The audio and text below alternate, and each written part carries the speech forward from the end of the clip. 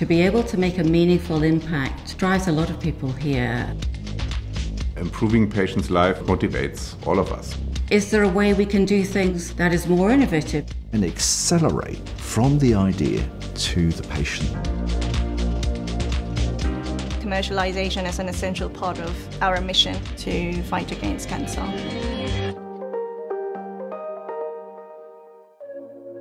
The Business and Innovation Office opens a door that allows people to make that journey from research to product. Industry brings the breadth of their knowledge, the scale, the scope, their resources, and then we bring our creativity, our innovation, our deep biological insights to industry.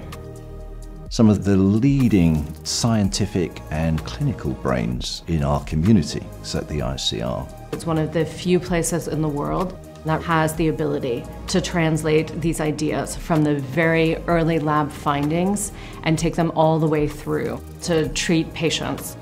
The academic community and the industrial partners have a key role to make sure the best cancer treatment is delivered to as many people as possible.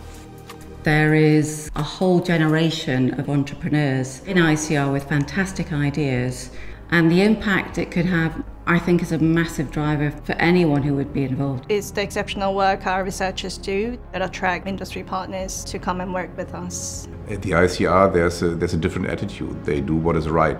Collaborations are really straightforward, technically run very smoothly. This sort of collaboration improves the lives of millions. I genuinely think this is the most exciting time, not just for drug development, for medical devices, for digital health, for AI. The potential is huge and the cause is massive.